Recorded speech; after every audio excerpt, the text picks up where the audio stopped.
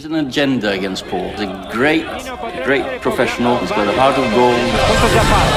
You know, we tried to hook a big one, but he got away. For me to be sat here now is a dream come true for me.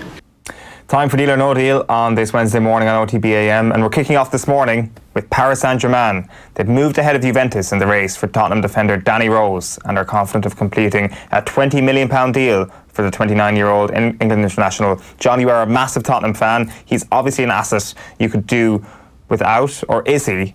Or is there a fear of seeing him starting for someone else in the business end of the Champions League next season? Danny Rose, keep him or don't keep him?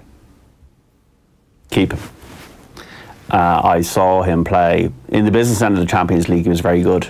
Played really well in Amsterdam. Can be a temperamental kind of character, but a very, very good footballer. I think he's very good at going forward as well. But I think the reason why we're hearing this story is that Ryan Sessegnon, I think, is a target of Tottenham, and I think Ryan Sessegnon will leave Fulham and join Spurs. And I think that's why we're seeing the Danny Rose stories. If the Ryan Sessegnon move is an absolute guarantee, do you take 20 million from Paris Saint-Germain now and say, be off on your way, Danny? Yes, I think you do. Like, if he wants to go down that road, he's going to go down that road. So, I didn't fancy Trippier, and Trippier's gone to Atletico. I'm happy with that. Rose, less happy if he leaves. Also, there's always the prospect of what's the situation with cover in these positions. So fullbacks has been a perennial issue for Tottenham going back 30, 40 years. We've never had the best fullbacks, and Danny Rose has been an excellent fullback in England international. So I'd be a bit more worried about him leaving than I am about Trippier leaving. Another defender here, Daniel Levy, is ready to push Toby Alderweireld's price up to £40 million if the 30-year-old Belgian's £25 million release clause is allowed to expire on Friday. Is it too late for someone to back him before the price jumps? And how important is he now for this Tottenham squad? He's important, but I do think he might want to leave from a financial perspective. I do think he might want a better deal with better wages elsewhere. Toby Alderweireld, Vertonghen, I think, is seen as more of an asset for the club than Alderweireld, and Davinson Sanchez, of course, is a younger player who's got a lot of pace, who's growing in the game. So once again, if Alderweireld leaves, you've got to have somebody in there. You've got to have a target to replace him. So. It's like the Eriksen situation. I wouldn't want to see players just walking out of the club if we don't have adequate replacements. We're going to get your take on Gareth Bale in just a moment, but what's your thoughts on what's been happening with Gareth Bale, Andy, over the last couple of months? I mean, a player who perhaps would rather play golf and stay on 600k a week rather than perhaps take a little bit of a wage cut and get guaranteed first-team football somewhere. I don't know. It probably comes down to that. Well, how much desire does he have left? And where do you go after Real Madrid? You know, it's always going to be a step down, isn't it? Where do you go? It's like the league going to Juventus in terms that he might do well at Juventus, but he can always go to Barcelona or Real, and there's always that kind of there's always that next step, isn't it? You know, as a young player, Bale he's probably coming to the end as a pacey player. You know, he's probably past his best. Do you think it's possible for someone like Gareth Bale to lose his desire to play top level sport? I don't know. That's what makes champions great, isn't it? Like when you see people who can so successful at the highest level, to keep doing it, that's what separates them from just it's like Ronaldo and Messi. They keep, even though they're at the top, they're on the highest money, they keep wanting to win. Maybe that's what separates him from those. Like in terms of his talent, he could match those guys in certain aspects with his play, but does he have the desire? John, you know him, obviously, former Tottenham player. Like, he's been linked with United. Do I want him to come to United? Probably not now. Probably not. It would be such a Man United signing. It would, yeah. Let's throw the money at it. Get Gareth Bale in. He's 30 years of age. Get a couple of good seasons out of it and put the sticking plaster on the big problems that Manchester United have as a club by throwing money at things. Would he come back to Spurs? I don't think so, because of the wage structure. Like, he's on 3 times more than what Harry Kane is on. Also doesn't equate on 2 reasons. The high pressing game that Pochettino and the energy that Pochettino espouses. Also, you know, we're talking about being about growing young players, and Troy Parrott starting in the first team, 17 years of age against Juventus, amazing story, really. Like we don't have players. We don't have players playing in the Premier League. He's like, I don't know if he could go out on loan, but a 17-year-old playing for Tottenham Hotspur who reached a Champions League final. This is great stuff to see. But Bale would, from a romantic point of view, it'd be great to see him back at Spurs and score those individual wonder goals. But I just think too many injuries, and I think the Real Madrid project is there's a toxicity about Real Madrid as a club that I don't like. The Galacticos, they just throwing money at things, signing big names, and then trying to fit them all into a jigsaw. And club I don't like. And Zidane, I don't know why he went back. What Zidane did was incredible, to win 3 Champions Leagues in a row. But I also think that football has moved away a little bit from big names and big players, and moved more towards collectives and teams and systems, as we saw with Liverpool and Tottenham in the Champions League final. Liverpool, it's not all about an individual being the difference or not being the difference. It's about systems now. It helps that they've got good individuals, though. Yeah, it does. But if Bale's going to be in the Premier League, do they not have to build a team around him and that kind of thing? Unfortunately for him, it's not working out at Real Madrid now. And as Andy says, where do you go? It's a difficult place for him. Like, do you go to China or something like that? And how much is money versus trophies a motivating factor now? It's true. Let's talk Manchester United. Ed Woodward is skipping their tour for the first time in the summer since he took up his role in 2013. They are still short of the £75 million Leicester want for Harry Maguire. They are also in the hunt for Sean Longstaff and Bruno Fernandes. Andy, as a Manchester United fan, are you optimistic? Are you pessimistic heading into the new season? Will Solskjaer still be in charge come Christmas? I've kind of turned off to the whole thing, you know. I think a lot of United fans are that's not a good sign, though. I'm in a Men United WhatsApp group. It's must be 20 lads, mates of mine, who are all Manchester United fans, and it's been dead. You know, there's like tumbleweeds going through it. And usually every year this time of year there'd be a buzz going on. Like, even the players that's trying to sign, like Maguire, it doesn't fill you with inspiration, does it? You know, there's not. I don't know. Does he make a huge difference, Maguire? You know, compared to Chris Smalling? Like, is he as good as football as Chris Smalling? Probably a better defender, but not as good as footballer as Chris Smalling, is he? You know, in terms of playing? I don't know. I don't know.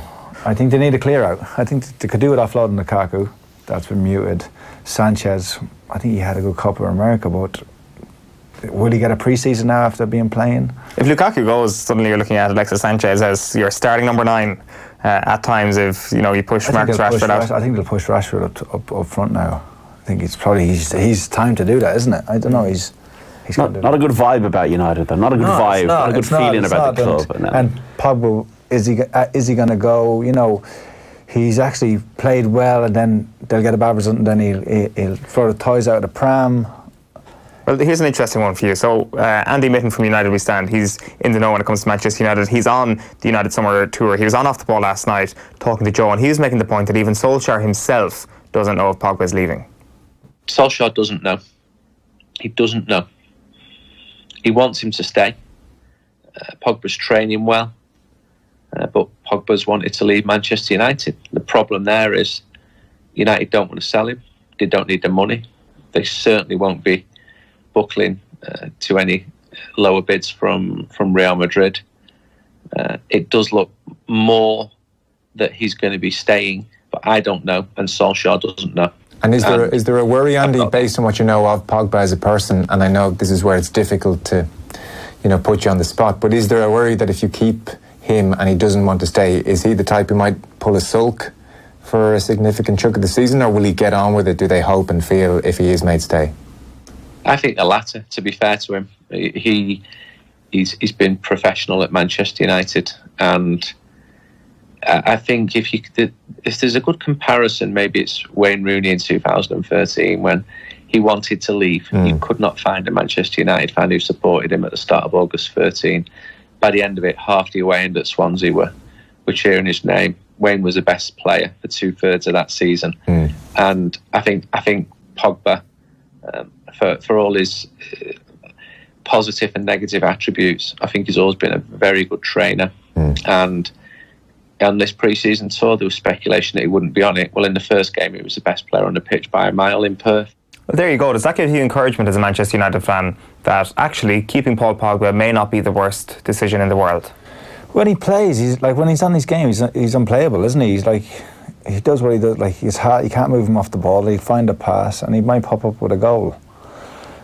But it's just playing him in the right position and playing a system, as John said, it's all about systems that suits him, because he's not a defensive midfielder out and out, like sit back. He's kind of a striding, it's like similar to Gerrard, where he'll without that real explosiveness that Gerrard had at times. I don't know. Wan-Bissaka seems to be doing well. In pre-season, there's been a few clips circulating that he's playing well. He's a good young player, so that's encouraging. But just being United, being a big club, they will want one big marquee signing, won't they? They will want something, to add to. Well, it's already a top-heavy squad with Lukaku, Lingard, Rashford, Sanchez. Maguire's going to be that marquee signing if it does happen. Speaking of marquee signings and inflating transfer fees, Arsenal have reportedly offered Crystal Palace £60 million plus Reece Nelson on loan for a season for Wilfried Zaha. That's been rejected according to the Independent because Palace want £80 million in cash. Arsenal also tabled a third bid for Celtic's Kieran Tierney, which has been rejected. It says on my script here, are Arsenal secretly the worst set top six club going into the new season? That is ridiculous. There's no secret about it. Of course they're the worst set top six club. Are they still a top six club, John Duggan? They're a sixth club. I don't know what's going on in Arsenal. They need a central defender, surely it's the first thing they should be getting. They're going to sign one and they're going to put him back on loan straight away. Club doesn't seem to be very well run. Fans are unhappy. And you think when Wenger leaves, okay, maybe we have a chance of a fresh start here, but no, it's not happening. Man United, we're going to have months now of hugely positive Ole Gunnar Solskjaer press conferences every single week. The spirit's great, the enthusiasm's great, we're doing really well, and I don't know if the results will be able to mirror that. But I'm waiting for the hugely positive Ole Gunnar Solskjaer press conferences. My concern with Man United is, does he have the ability to manage Pogba, and does he have the ability to tactically manage Manchester United to do a lot better than they have been doing? I would question that given his record in management. It's all about nostalgia, it's all about the class of '92, it's all about the attack. It's all about the great times they all had. I don't see him in the same bracket as Guardiola and Klopp as an elite football manager. Speaking of tricky personalities, and we'll have to finish this very quickly, you've got an interesting view of Neymar, or well, certainly seen him up close, and he's in the window again this summer, John. Yeah, well, Neymar is it's all industrial with Neymar, isn't it? It's a whole brand. It's the whole